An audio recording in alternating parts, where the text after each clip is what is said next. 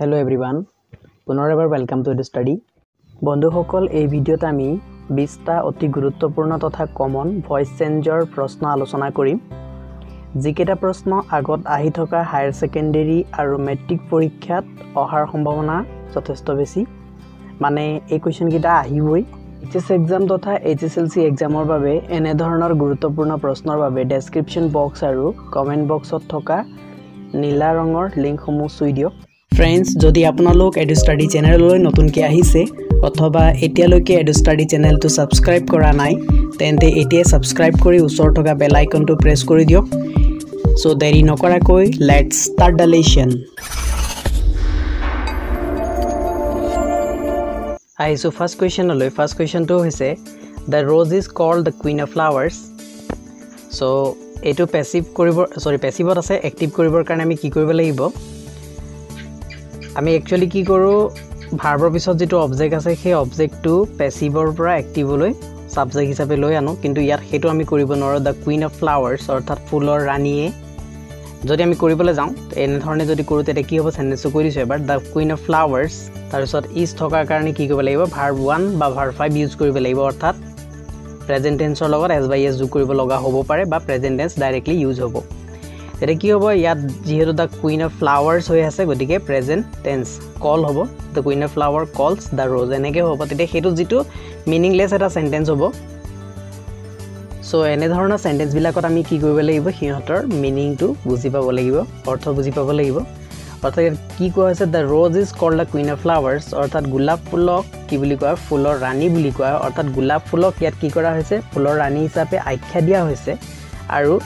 ফুলৰ ৰাণী হিচাপে কোনে আখ্যা দিয়ে? মানুহে দিয়ে বা আমি দিওঁ। গতিকে ইয়াত মই সাবজেক্ট হিচাপে কি লৈছো? উই লৈছো বা পিপল ল'ব পাৰিলেহেঁতেন, পিপল কল এনেকৈ ল'ব পাৰিলেহেঁতেন, কাৰণ ইয়াত ইজ হৈ আছে। এম বা ইজ বা আৰ যদি প্যাসিভ ভয়েসত থাকে অ্যাক্টিভত কি আহিব? ডাইৰেক্টলি প্ৰেজেন্ট টেন্স আহিব। গতিকে প্ৰেজেন্ট টেন্স বা ভাৰ্ব 1 হিচাপে আমি কি লৈছো? কল লৈছো ইয়াত। তাৰ পিছত কাক কোৱা হয়?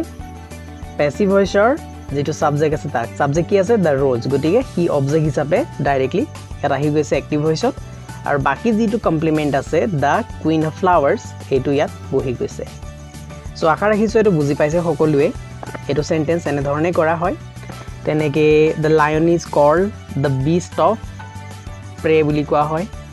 বা দা কিং অফ দা জংগল বুলি কোৱা হয়, কিং অফ দা ফৰেষ্ট বুলি কোৱা হয়। এনে ধৰণৰ সেন্টেন্স বিলাক এক্সামত দেখা গৈছে। গতিকে এইকিটা কোৱেশ্চন এই সেন্টেন্স কিটা ভালদৰে চাব লাগিব এক্সামৰ কাৰণে। নেক্সট সেকেন্ড কোৱেশ্চন তো একেবাৰে ইজি কোৱেশ্চন আছে। Second I know your father well active ভয়েসত আছে, প্যাসিভ কৰিব লাগিব। সো একেবাৰে ইজি। ইয়াত আমাৰ কি হৈছে? ইয়োৰ ফাদাৰ তো ইয়াত কি হৈ আছে? অবজেক্ট হৈ আছে, যাক আমি প্যাসিভ ভয়েসত সাবজেক্ট কৰিলো ইয়োৰ ফাদাৰ। তাৰ পিছত নো ইয়াত কি হৈছে? ভাৰ্ব 1 হৈছে, অৰ্থাৎ প্ৰেজেন্ট টেন্সত আছে। গতিকে এম বা ইজ বাৰ ইয়োৰ ফাদাৰ যেহেতু থাৰ্ড পাৰসন সিঙ্গুলাৰ গতিকে ইজ লৈছো। তাৰ পিছত কি হ'ব? যেটো নো ভাৰ্ব আছে নো ভাৰ্বৰ লগত যদি আমি ইউজ কৰো তেতিয়া আমি ওয়েল যেটো আছে ওয়েল নোন এনেকৈ লিখিব পাৰো, ওয়েল নোন। তাৰ পিছত নোনৰ পিছত কি বহিব?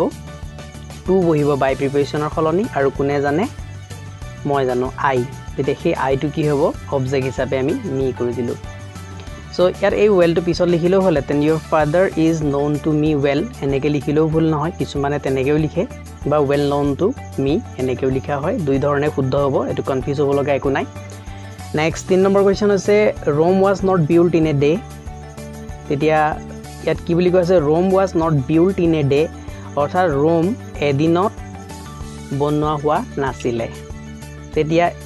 এইটো কি হৈছে? প্যাসিভ নে অ্যাক্টিভ চাই ল'ব লাগিব। ইয়াত কি আছে? ৱাজ প্লাস লগতে বিল্ট অৰ্থাৎ ভাৰ্ব 3 হৈ আছে। অৰ্থাৎ কি হৈছে? বি প্লাস ভাৰ্ব 3 হৈ আছে। বি প্লাস ভাৰ্ব 3 হোৱা মানে ই হৈছে এটা passive voice. So passive voice হোৱাৰ কাৰণে আমি ইয়াক কি কৰিব লাগিব? অ্যাক্টিভ ভয়েসলৈ পৰিৱৰ্তন কৰিব লাগিব। তেতিয়া সদায় মনত ৰাখিব প্যাসিভ ভয়েসৰ পৰা অ্যাক্টিভ ভয়েস কৰোতে যদি প্যাসিভ ভয়েসত বাই প্ৰিপজিশন আৰু লগতে তাৰ কিবা অবজেক্ট আছে তাক অ্যাক্টিভ ভয়েসত সাবজেক্ট কৰা হয়। আৰু যদি নাই তেতিয়া হলে আমি কি কৰিব লাগিব? সাবজেক্ট এটা ধৰিব লাগিব। আৰু সাবজেক্টটো ধৰিবলৈ যাওঁতে এপ্ৰোপ্ৰিয়েট সাবজেক্ট হ'ব লাগিব, যেটো আমি সেন্টেন্সটোৰ মিনিংৰ ওপৰত ডিপেন্ড কৰিম। সো সেন্টেন্সৰ ইয়াত মিনিংটো কি হৈছে? Rome was not built in a day, Rome এদিনত বনোৱা হোৱা নাছিলে। অৰ্থাৎ ৰোম কোনে বনাইছিলে? ৰোম ইটালীৰ মানুহবিলাকে বনাইছিলে। ইটালীৰ মানুহবিলাক যিসকল ৰোমত আছিলে, ৰোমত থকা হল ৰোমান্স বুলি কোৱা হয়। গতিকে সেই ৰোমান্স সকলৰ কথা কোৱা হৈছে ইয়াত। সো romance এতিয়া was not যদি passive voice থাকে active voice কি হ'ব did not আহিব সিধা সিধি মন ৰাখিব লাগিব was not বা were not যদি passive voice থাকে active voice did not আহিব এটো মন ৰাখিব তাৰ পিছত did not ৰ পিছত কি আহিব লাগিব verb 1 আহিব active voice যেটো build আছিলে আৰু verb 1 কি হ'ল build d এটা আহিব আৰু কাৰ কথা কৈছে romer কথা কৈছে যেটো subject আছিলে passive যাক আমি object কৰি দিলো active আৰু in a day যেটো complement মানে থাকি যোৱা অংশ আছিলে হেতু আমি ইয়াত লিখি লৈছো সো এটো হৈছে ইয়াৰ active form সো এটো মন ৰাখিব Rome was not built in a day Romans did not build Rome in a day next 4 number question my book has been stolen এটো অতিকে ইজি কোৱেশ্চন বাৰে বাৰে পৰীক্ষা দেখা গৈছে গতিকে মই লৈছো কমন হিচাপে সো এটো কি হ'ব my book has been stolen মোৰ কিতাপ চুৰি হৈছে অৰ্থাৎ কি হত আছে passive আছে যেহেতু ইয়াত been plus কি হৈছে verb 3 হৈ আছে গতিকে passive voice সো passive টো আমি কি কৰিব লাগিব active কৰিব লাগিব আৰু যেহেতু মই অলৰেডি কৈছো যে ইয়াত by preposition আৰু লগতে ইয়াৰ কোনো অবজেক্ট ইয়াত নাই গতিকে আমি অবজেক্ট এটা ধৰিব লাগিব সেন্টেন্স টোৰ লগত এপ্ৰোপ্ৰিয়েট হোৱাকে সো সেন্টেন্স কি আছে my book has been stolen মোৰ কিতাপ চুৰি হৈছে কোনে চুৰি কৰিলে মই নাজানো সো someone will লিখিছো বা কোনোবাৰ নাম লিখি দিব পাৰো বা they লিখি দিব পাৰো he লিখি দিব পাৰো she লিখিব পাৰো বা মই নাজানো কনফাৰ্ম নহয় হেতু কাৰণে মই কি লৈছো someone লৈছো সো someone তাৰপিছত passive voice থকা has to active voice have বা has হিচাপে আহিব যেটো someone ৰ লগত has হিচাপে আহিলে তাৰপিছত been উঠি যাব active passive been দিব লাগিব active উঠাই দিব লাগিব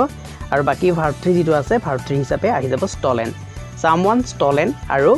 passive voice থকা subject to active কি কৰিলো object হিচাপে লিখি ললো তেতিয়া কি হ'ব my book has been stolen someone has stolen my book এটো হৈছে ইয়াৰ active form সো আশা ৰাখিছো আপোনালোকে ভালকে বুজি পাইছে যদি ভালকে বুজি পাইছে ভিডিওটো এবাৰ লাইক কৰি দিব আহিছো নেক্সট কোৱেশ্চন লৈ question number 5 it is said that a tree is known by its fruits so এটো মই কি লৈছো এটা passive voice সেন্টেন্স লৈছো যত ডাবল পেসিভ আছে একটা সেন্টেন্সতে কি আছে ডাবল পেসিভ যেহেতু ইয়াত কি আছে দুটা ক্লজ আছে এটা সাবঅর্ডিনেট ক্লজ এটা মেইন ক্লজ আছে ইট ইজ সেড ইয়াৰ আছে মেইন ক্লজ আৰু সাবঅৰ্ডিনেট ক্লজ আছে that a tree is known by it's ফ্ৰুটস এটো হৈছে সাবঅৰ্ডিনেট ক্লজ আৰু দুইটা ক্লজত দেখিছো যে ইয়াত কি আছে ইজ সেড হৈছে অৰ্থাৎ B plus verb 3 U passive হৈ আছে আৰু লগতে কি হৈছে এ ট্রি ইজ নোন ইয়াত নোন ইজ নোন এটো হৈছে এটা পেসিভ গতিকে দুইটা পেসিভ ফৰ্মত আছে দুইটাকে আমি এক্টিভ কৰিব লাগিব এটা সদায় মনত ৰাখিব ইট ইজ সেড যেটো ইট আছে ইয়াত তাক কোৱা হয় ইম্পাৰ্সনাল ইট ইয়াত থকা ইটটো কি বুলি কয় ইম্পাৰ্সনাল ইট বুলি কোৱা হয় আৰু এই ইটৰ লগত কি কৰা হয় সে ভাৰ্ব যেটো আমি সেড কৰি দিলু পেসিভ কৰি আৰু তেনেকে হপ hop হপ যেটো পেসিভ কৰোতে আমি কি কৰিম ভাৰ্ব 3 কৰিলে হপড হৈ যাব তেনেকে নো ভাৰ্বটো আমি কি কৰি দিও নোন কৰি দিও তেনেকে এক্সপেক্ট expe সিটি এক্সপেক্ট যেটো ভাৰ্ব আছে তাক আমি ভাৰ্ব 3 কৰি এক্সপেক্টেড কৰি দিও এনে ধৰণৰ কিছুমান ভাৰ্ব আমি ইয়াত লওঁ যিবিলাক ভাৰ্ব আমি ইট ইম্পাৰ্সনেল লগত বা ইম্পাৰ্সনেল ইটৰ লগত যদি আমি এই ভার্ব কিটা লওঁ তেতিয়ালে হেতু কি হ'ব প্যাসিভ ফর্ম হৈ যাব so it is said that এটো কোৱা হয় যে এটো হৈ আছে এটা এটো কোৱা হয় যে বুলি কোনে কয় তাৰ অৰ্থটো বুজি পাব লাগিব মানুহে কয় সো পিপল সে দ্যাট ইয়াৰ লকে হৈ গল আমি অৰ্থ বুজি কৰিছো পিপল সে দ্যাট এটো মনত ৰাখিব লাগিব ইট ইজ সেড দ্যাট যতে পাব আপোনালোকে প্যাসিভত তাক এক্টিভ কৰোতে কি কৰিব লাগিব পিপল সে দ্যাট বাকিখিনি কি হৈছে এ tree is known by it's ফ্ৰুটস তেতিয়া কি হৈছে এ tree is known by it's ফ্ৰুটস এজোপা গছক ইয়াৰ ফলৰ দ্বাৰা জনা যায় বা এজোপা গছ ইয়াৰ ফলৰ দ্বাৰা বিখ্যাত এটো ক'ব বিচৰা হৈছে তেতিয়া এজোপা গছক ইয়াৰ ফলৰ দ্বাৰা কোনে জানে কোনে চিনি পায় মানুহে চিনি পায় বা আমি চিনি পাওঁ মানুহ বুলি লিখিব পাৰে পিপল বুলি লিখিব পাৰে কিন্তু পিপল অলৰেডি আমি ললো গতিকে আমি ইয়াত উই বুলি লিখিছো পিপল সে দ্যাট মানুহে কয় যে উই ইজ নোন টু কি হৈছে প্ৰেজেন্ট ফৰ্মত আছে গতিকে নো ললো ইয়াত আৰু কাক জনা যায় প্যাসিভ ভয়েসৰ সাবজেক্টটো হৈছে এ ট্ৰি যাক আমি অবজেক্ট হিচাপে ললো এ ট্ৰি আৰু বাই ইটস ফ্ৰুটস আৰু ইয়াত ভুল নকৰিব যেহেতু এটো প্যাসিভত আছে প্যাসিভত থকা কাৰণে বাই প্ৰিপজিশন আৰু ইয়াৰ অবজেক্ট বুলি এটো ভুল নকৰিব এটো যেহেতু বাই প্ৰিপজিশন নহয় যেহেতু আমি জানো যে নোনৰ লগত কেতিয়াও বাই বহিব নোৱাৰে গতিকে বাই প্ৰিপজিশনই নহয় নোনৰ লগত টু বহিব লাগিছিলে বাই ইটস ফ্ৰুটস বুলি ফলৰ দ্বাৰা বুলি কৈছে কিন্তু ফলে চিনি নাপায় হেতু মানুহে চিনি পায় গতিকে we know a tree by its fruits যেটো আমাৰ এক্টিভটো আহিব আৰু লগতে প্যাসিভটো থাকিব নোনৰ লগত সদায় প্ৰিপজিশন হিচাপে অবজেক্টৰ আগত থকা প্ৰিপজিশন হিচাপে টু হে বহিব এই কথাটো ভালকে ইয়াত মনত ৰাখিব লাগিব সেম কোৱেশ্চন লৈছো মই ইয়াত এটো কোৱেশ্চন এনেকৈ আহিছে পৰীক্ষা বিলাকত দেখা গৈছে এ tree is known by it's ফ্ৰুটস directly এনেকৈ আহিছে we know A tree by it's ফ্ৰুটস directly এটো ইয়াত যেটো কৰিছো এটো যেটো বৰ্ণনা কৰিছো সেম একে বৰ্ণনা সো फ्रेंड्स এটো আছিল 6 নম্বৰ কোৱেশ্চন এতিয়া আহিছো 7 নম্বৰ কোৱেশ্চনলৈ সো আহিছো 7 নম্বৰ কোৱেশ্চনলৈ 7 নম্বৰ কোৱেশ্চনত কৈছে we must endure what we cannot cure এটো হৈছে 7 নম্বৰ কোৱেশ্চন সো ইয়াত আমি কি কৰিব লাগিব ইয়াত আমাৰ যেটো সাবঅৰ্ডিনেট ক্লজ আছে what we cannot cure এই পাৰ্টটো গুটেটো আমি ইয়াত অবজেক্ট বুলি ধৰিম তেতিয়া আমাৰ সাবজেক্ট কি হ'ব ইয়াত সাবজেক্ট হ'ব we তাৰ পিছত ভাৰ্ব হিচাপে আমাৰ আহিব must endure to কি হৈছে ইয়াত ভাৰ্ব হিচাপে আহিব কিন্তু এটো যেটো আমি অবজেক্ট হিচাপে যেটো লৈছো what we cannot cure এটো যদি অবজেক্ট হিচাপে লৈছো কিন্তু এটা সেন্টেন্স এটো পাহৰিবলে নহব ইয়াত জনেকে আছে তেনেকে আমি ললো what তাৰ পিছত we cannot endure we cannot cure আছে we cannot to cannot be হ'ব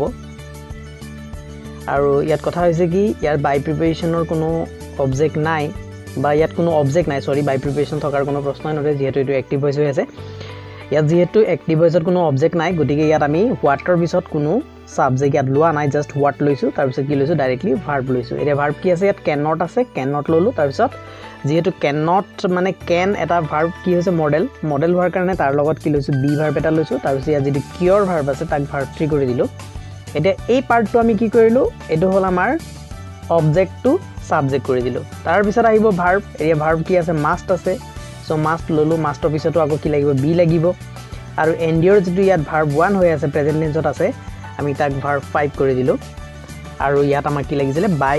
আস লাগিছিলে হেতু না লাগে what cannot be cured must be endured by us to ইয়াত কি হ'ব অমিট হৈ যাব অৰ্থাৎ নাইকিয়া হৈ যাব এটা মনত ৰাখিব লাগিব সো আহিছো নেক্সট কোৱেশ্চন নম্বৰ 8 লৈ he hurt himself এটো হৈছে কোৱেশ্চন নম্বৰ 8 ইয়াত কি কৰিব লাগিব এনেকুৱা himself herself myself ourselves এনেকে যদি থাকে তেতিয়া হলে আমি সেইবিলাক কোৱেশ্চন কেনেকৈ সলভ কৰিম এই যিবিলাক আমাৰ himself herself myself ourself yourself যিবিলাক আছে হিহঁতক কোৱা হয় ৰিফ্লেক্সিভ প্ৰনাউন আৰু যদি ৰিফ্লেক্সিভ প্ৰনাউন কোনো এক্টিভ ভয়েসত থাকে তাক পেসিভ ভয়েস কৰোতে মনত ৰাখিব লাগিব এক্টিভ ভয়েসৰ সাবজেক্টটোকে পেসিভ ভয়েসৰ সাবজেক্ট হিচাপে ল'ব লাগিব তাৰ পিছত ভাৰ্ব যেটো আছে হেতু ভাৰ্বৰ ফৰ্ম অনুসৰি আমি was বা were বা am বা is বা ল'ব লাগিব ইয়াত was লৈছো তাৰ পিছত আমি কি লম ভাৰ্ব নম্বৰ 3 লৈছো ভাৰ্ব নম্বৰ 3 হৈছে hurt তাৰ পিছত কি ল'ব লাগিব যেটো ৰিফ্লেক্সিভ প্ৰনাউন আছে তাক বাই প্ৰিপজিশনৰ অবজেক্ট হিচাপে ল'ব লাগিব যেটো আমি ইয়াত himself আছিলে himself কি কৰিলো বাই himself কৰিলো যদি herself থাকিলেহেঁতেন বাই herself কৰিলোহেঁতেন ঠিক আছে যদি myself থাকিলেহেঁতেন বাই myself কৰিলোহেঁতেন সো এইটো আছিল কোৱেশ্চন নম্বৰ 8 আশা ৰাখিছো আপোনালোকে ভালকে বুজি পাইছে আৰু যদি ভালকে বুজি পাইছে ভিডিওটো লাইক কৰিবলৈ নাপাহৰিব লগতে নিজৰ বন্ধুবৰ্গৰ মাজত শেয়াৰ কৰি দিব আৰু আহিছো এতিয়া নেক্সট কোৱেশ্চনলৈ 9 নম্বৰ কোৱেশ্চনটো হৈছে honey taste sweet এতিয়া এনে ধৰণৰ যিবিলাক সেন্টেন্স আমি পাম হিহঁতক কোৱা হয় কোৱাজি পেসিভ এটো কি বুলি কয় কোৱাজি পেসিভ বুলি কোৱা হয় আৰু কোৱাজি পেসিভটো কি হ'ব যেনেকে আমাৰ ৰিফ্লেক্সিভ প্ৰনাউন থকা বিলাকত কি হৈছিল সাবজেক্ট টু এক্টিভত আৰু পেসিভত সেম হৈছিল একে আছিল ইয়াতো কি হ'ব হানি ইয়াত যেটো হানি আছে হেতুকে এক্টিভত সাবজেক্ট আছিল আৰু পেসিভটো হেতুৱে সাবজেক্ট হ'ব কি হ'ব এটো কোৱাজি পেসিভ হোৱাৰ কাৰণে আৰু কি কৰিম হানি একচুয়ালি কৈছে হানি টেষ্ট সুইট হানিৰ সোৱাদ মিঠা বুলি কৈছে এতিয়া কি কৰিম হানি ইজ সুইট ইয়াত অৰ্থাৎ যেটো আমাৰ এডজেক্টিভ থাকিব তাক ইজ লগাই অৰ্থাৎ সাবজেক্ট অনুসৰি আমি am বা is বা কি লাগিব হেতু লগাম যেনে হনি লগত কি লাগিছিলে is লাগিছে তেনেকে কবার r লাগিব পাৰে গতিকে তাৰ পিছত আমাৰ যেটো এডজেক্টিভ ইয়াত সুইট আছে তেনেকে নেক্সট আমাৰ সেন্টেন্স আৰু এটা আছে ইয়াত নাইস আছে ইয়াত নাইস আহি যাব এনেকে সেম একে ধৰণে কৰিছো বা কেতিয়াবা বিউটিফুল এনেকে আহিব পাৰে হ্যান্ডসাম আহিব পাৰে এনেকৈ হ'ব পাৰে গতিকে এইখিনি এডজেক্টিভ অনুসৰি যি আছে হেতুকে লৈ লম তাৰ পিছত কি কৰিব লাগিব when এটা ক্লজ হিচাপে when ক্লজ স্টাৰ্ট কৰিব লাগিব আমি when ললো আৰু যেটো টেষ্ট আছে টেষ্টক একচুয়ালি আমি পেসিভ কৰিম it is tested কৰি দিছো তাৰ মানে আমি হনি কথা কৈছো আৰু ইয়াত কি কৈছো সাবঅৰ্ডিনেট ক্লজ আমি ক্ৰিয়েট কৰিব লাগিব পেসিভ ভয়েস কৰোতে সাবঅৰ্ডিনেট ক্লজ ক্ৰিয়েট কৰিব লাগিব সেম কোৱেশ্চন নম্বৰ 10 ত আছে the perfume smells nice এটা the perfume সেম সাবজেক্ট হৈছে perfume এক্টিভ পেসিভ দুইটাৰে আছে কোৱাজি পেসিভ হৈ থকা কাৰণে আৰু ইয়াত মই কলো অলৰেডি যে নাইস আছে এটো কাৰণে কি হ'ব ইজ নাইস হ'ব তাৰ পিছত কি হ'ব when it is smelled এটো হৈছে কোৱেশ্চন নম্বৰ 10 ৰ ভয়েস চেঞ্জ নেক্সট আহিছো সেম কোৱাজি পেসিভৰে আছে কোৱেশ্চন এটো হৈছে the book is printing এতে কি হ'ব দ্য বুক দ্য বুকে আহিব তাৰপিছত কি হ'ব ইজ বিং প্ৰিন্টেড এনেকৈ হ'ব সেম কোৱেশ্চন এটো প্ৰিন্টিংত কি হৈছে প্ৰিন্টিংটো ভাৰ্ব নম্বৰ 4 হৈ আছে অৰ্থাৎ আইএনজি লাগি থকা যেটো ভাৰ্ব আছে যেটো আইএনজি লাগি থাকিব তাত আমি প্যাসিভ ভয়েস কৰোতে কি কৰিব লাগিব B E I N G being এটা ল'ব লাগিব সো আমি বিং লৈছো ইয়াত আৰু কি কৰিছো যেটো প্ৰিন্টিং আছিল ভাৰ্ব 4 তাক আমি ভাৰ্ব 3 কৰিলো অৰ্থাৎ পাষ্ট পাৰ্টিসিপল কৰি দিছো next question number 12 to one should keep one's promise এতিয়া এই সেন্টেন্সটো আমি কেনেকৈ ভয়েস চেঞ্জ কৰিম one should keep one's promise actually আমি এটো ভয়েস চেঞ্জ কৰিবলৈ যাওঁতে অবজেক্ট হিচাপে one's promise ল'ব পাৰিলো হেতেন কিন্তু এটো ডাইৰেক্টলি মনত ৰাখিব লাগিব যে one's promise অবজেক্ট হিচাপে ইয়াৰ আছে যদিও ইয়াৰ প্যাসিভ ভয়েসত আমি তাক সাবজেক্ট নকৰো one's promise to a promise কৰি দিম ইয়াত এটো মনত ৰাখিব লাগিব তাৰপিছত should verb আছে should to should আহিব তাৰপিছত কি আহিব যেহেতু should এটা মডেল হয় মডেলৰ পিছত কি আহিব লাগিব বি আহিব লাগিব বি ললো তাৰপিছত keep যেটো ভাৰ্ব আছে তাক আমি kept অৰ্থাৎ ভাৰ্ব 3 কৰি দিলো তাৰপিছত by one লিখিব পাৰিলো হেতেন কিন্তু by one তো আমি কি কৰিছো ইয়াৰ পৰা অমিট কৰিছো নাইকিয়া কৰি দিছো হেতু লব না লাগে অৰ্থাৎ প্যাসিভত কি হ'ব a promise should be kept এক্টিভত কি আছিল one should keep one's promise এটো মনত ৰাখি থব লাগিব ডাইৰেক্টলি মুখস্থ কৰি থলে হ'ব আৰু নেক্সট কোৱেশ্চনটো হৈছে same কোৱেশ্চনে one should do one's duty same কোৱেশ্চনে আছে যেতে ইয়াতো কি আছে one's duty নলৈ আমি কি ললো ডিউটি ললো ইয়াত a ডিউটি কৰা নাই জাস্ট আমি ডিউটি লৈছো should be done সেম হৈছে একে ধৰণে কৰিছো গতিকে ইয়াক মই বৰ্ণনা কৰি না থাকো কিবা অসুবিধা যদি পাইছে বুজি পোৱা নাই তেতিয়ালে কমেন্টত জনাব নিশ্চয়কৈ so what is done cannot be undone next হৈছে what is done cannot be undone এনেকুৱা কোৱেশ্চন অলৰেডি এটা কৰি আহিছো আমি সেম হেতুৱে হয় সেন্টেন্স টু বেলেগ আছে অৰ্থ বেলেগ আছে what is done cannot be undone এটা কি হৈছে ইয়াত cannot be undone যেটো পাৰ্ট আছে তাকে আমি কি কৰিব লাগিব সাবজেক্ট হিচাপে আমি ইয়াত লম সাবজেক্ট হিচাপে ললে কি হ'ব cannot be undone মানে কৰিব পৰা না যাব প্যাসিভ হৈ আছে এক্টিভ কৰিব লাগিব তেতিয়া we cannot undo কৰি দিলো মানে cannot be undone মানে কোনে কৰিব নোৱাৰে কৰিব পৰা না যাব মানে আমি কৰিব নোৱাৰিম হেতু ক'ব বিচাৰিছো we cannot undo আমি কৰিব নোৱাৰিম কি কৰিব নোৱাৰিম what ইয়াত যেটো কনজাংশন হিচাপে what আছে সাবঅৰ্ডিনেট ক্লজ হিচাপে তাক আনিবই লাগিব তাৰ পিছত কি আছে is done যেটো কৰা হৈছে তাৰ মানে যেটো আমি কৰিলু বুজাম এটো কাৰণে we do so what is undone cannot be what is done cannot be undone তাৰ এক্টিভ ফর্ম হ'ব কি we cannot undo what we do next question number 15 ত কৈছে I was compelled to go ইয়াতো কি হৈছে I was compelled to go ইয়াত কৈছে যে মই যাবলৈ বাধ্য হৈছিলো বা মোক বাধ্য কৰোৱা হৈছিলে এটা কোনে বাধ্য কৰাইছিলে হেতু দিয়া নাই যেহেতু প্যাসিভ হয় বাই প্ৰিপেৰেচনৰ অবজেক্ট লাগিছিলে বাই প্ৰিপেৰেচনৰ অবজেক্টটোকে আমি এক্টিভত কি কৰিম সাবজেক্ট কৰিম কিন্তু ইয়াত দিয়া হোৱা নাই গতিকে আমি ইয়াত সাবজেক্ট আমি ধৰিব লাগিব সাবজেক্ট ধৰিলেছো সাৰকামস্টেন্সেস অৰ্থাৎ পৰিস্থিতিয়ে কি কৰিছিলে ইয়াত was থকাৰ কাৰণে ইয়াৰ ভাৰ্ব নম্বৰ 2 লিখিছো compelled পাষ্টত লিখিছো compelled আৰু কাক কৰিছিলে compel সাবজেক্ট সাবজেক্ট হৈছে I আৰু তাক প্যাসিভত অবজেক্ট কৰি দিছো সৰি এক্টিভত অবজেক্ট কৰি দিছো হেতু হৈছে me circumstances compelled me to go other part to ইয়াত লাগি গৈছে next হৈছে english is spoken all over the world এটো most important বাৰে বাৰে পৰীক্ষা দেখা গৈছে এটো কি হ'ব লাগিব english is spoken all over the world sentence to আছে passive voice it is spoken ইয়াত b plus verb 3 হৈ আছে যেহেতু b plus past participle হৈ আছে এটা কথা হৈছে কি বহুতে কি কৰিব the world ইয়াত অবজেক্ট বুলি ধৰি লব আৰু এক্টিভ ভয়েস কৰিবলৈ যাওঁতে তাকে সাবজেক্ট কৰি লব কিন্তু হেতু নহয় ইয়াত English is spoken all over the world ইয়াৰ অৰ্থটো বুজি পাব লাগিব যে সমগ্ৰ বিশ্বত ইংৰাজী কোৱা হয় এটা সমগ্ৰ বিশ্বত যদি ইংৰাজী কোৱা হয় কোনে কয় মানুহে কয় সো আমি পিপল টু আমি ইয়াত লব লাগিব অৰ্থাৎ একচুয়ালি ইয়াত কি থাকিব লাগিছিল বাই পিপল হ'ব লাগিছিল কিন্তু হেতু অমিট কৰি নাইকিয়া কৰি দিয়া হৈছে গতিকে আমি পিপল টু কি ললো ইয়াত অবজেক্ট আছিলে বা আমি ধৰি লৈছো হেতু অবজেক্ট আছিলে বুলি আৰু তাক আমি সাবজেক্ট হিচাপে এক্টিভ ভয়েসত ললো তাৰ পিছত ইয়াত যেহেতু এম বা ইজ বা আৰ আছে গতিকে আমাৰ যেটো ভাৰ্ব হ'ব হেতু ভাৰ্ব 1 অৰ্থাৎ প্ৰেজেন্টত থাকিব স্পিক তাৰ পিছত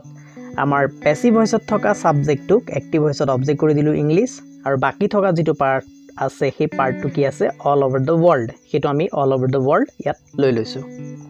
সো আশা কৰিছো সকলোৱে ভালকে বুজি পাইছে আৰু যদি ভালকে বুজি পাইছে তেন্তে ভিডিওটো লাইক কৰিবলৈ নাপাহৰিব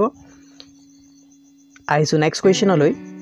নেক্সট কোৱেশ্চনটো হৈছে football is played এভৰিৱেৰ same question আগৰ কোৱেশ্চন নিচিনাকে ইয়াত কি কোৱা হৈছে ফুটবল যত এভৰিৱেৰ মানে সকলোতে খেলা হয় বা যতে ততে খেলা হয় এনেকৈ কোৱা হৈছে তেতিয়া কোনে খেলে মানুহে খেলে গতিকে পিপল আমি সাবজেক্ট হিচাপে ললো ইজ প্লেড কি হৈছে ইয়াত পেসিভ ফৰ্মত আছে আৰু ইজ হৈ থকাৰ কাৰণে কি কৰিলো ভাৰ্বটো আমি ভাৰ্ব 1 হিচাপে ললো যেহেতু পিপল প্লুৰেল নাম্বাৰ হৈ আছে আৰু পেসিভ ভয়েছৰ সাবজেক্ট আছিল ফুটবল তাক আমি এক্টিভ ভয়েছত অবজেক্ট কৰিলো ফুটবল আৰু এভৰিৱেৰ যেটো থাকি যোৱা অংশ আছিল ইয়াত লৈ ললো নেক্সট হৈছে হি উইল পাস তো হৈছে কি it is expected that he will pass এনেকৈ কৰিব লাগিব একচুয়ালি ইয়াক আমি পেসিভ কৰিব নোৱাৰিলো হেতেন ডাইৰেক্টলি গতিকে আমি পেসিভ কৰিবৰ কাৰণে ইয়াত কি কৰিছো ইম্পাৰ্সনেল ইট বুলি যেটো কৈছিলো অলপ আগতে এই ইম্পাৰ্সনেল ইটৰ ব্যৱহাৰ কৰিছো আৰু লগতে হি উইল পাস মানে তেওঁ পাস কৰিব মানে আমি আশা কৰিছো তেওঁ পাস কৰিব গতিকে ইট ইজ এক্সপেক্ট ভাৰ্ব লৈছো মই কৈছিলো যে সে ভাৰ্ব এক্সপেক্ট ভাৰ্ব তেনেকে নো ভাৰ্ব হপ এইবিলাক ভাৰ্ব আমি ইট ইম্পাৰ্সনেল লগত লৈ পেসিভ গঠন কৰিব পাৰো তেনেকে পেসিভ গঠন কৰিছো ইট ইজ এক্সপেক্টেড দ্যাট এটো আশা কৰা হৈছে যে মানে এই দখতে আমাৰ পেসিভ হৈছে আৰু বাকি কি হৈছে দ্যাট লগাই দিলো তাৰ পিছত যেটো সেন্টেন্স আছে ডাইৰেক্টলি সেই সেন্টেন্সটো ইয়াত লিখি গলো হেতু অবজেক্ট কৰি দিলো দ্যাট হি উইল পাস ঠিক একেদৰে necessity knows no law এইটো এটা no law তো আমি কি কৰিলো ইয়াত সাবজেক্ট হিচাপে আনিলো আৰু is known to necessity এনেকে কৰিব নোৱাৰো যদি তেনেকে কৰিলো হয় তেতিয়া ভুল হলহেতেন ইয়াতো কি কৰে necessity knows no law অৰ্থাৎ অভাৱে কোনো আইন কানুন নাজানে এনেকে অৰ্থ প্ৰকাশ কৰিছে গতিকে ইট ইজ সেড দ্যাট এটো কোৱা হয় অৰ্থাৎ আমাৰ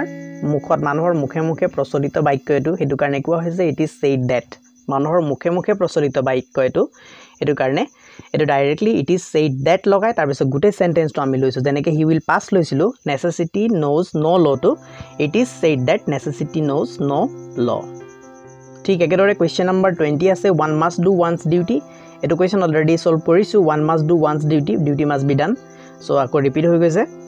আৰু মোস্ট ইম্পৰ্টেন্ট 20 ভয়েস চেঞ্জৰ কোৱেশ্চন এইখিনি আছিল ইয়াৰ পিছত আৰু কেইটামান কোৱেশ্চন লৈছো যেকিটা কোৱেশ্চন আপোনালোকৰ কাৰণে এক্সাৰসাইজ হিচাপে ৰাখিলো এইকিটা কোৱেশ্চন আপোনালোকে সলভ কৰি কমেন্টত জনাব ইয়াত লিখিছো change the voice of the following sentences first হৈছে he is an honest man second হৈছে উই কল the lion the king of beast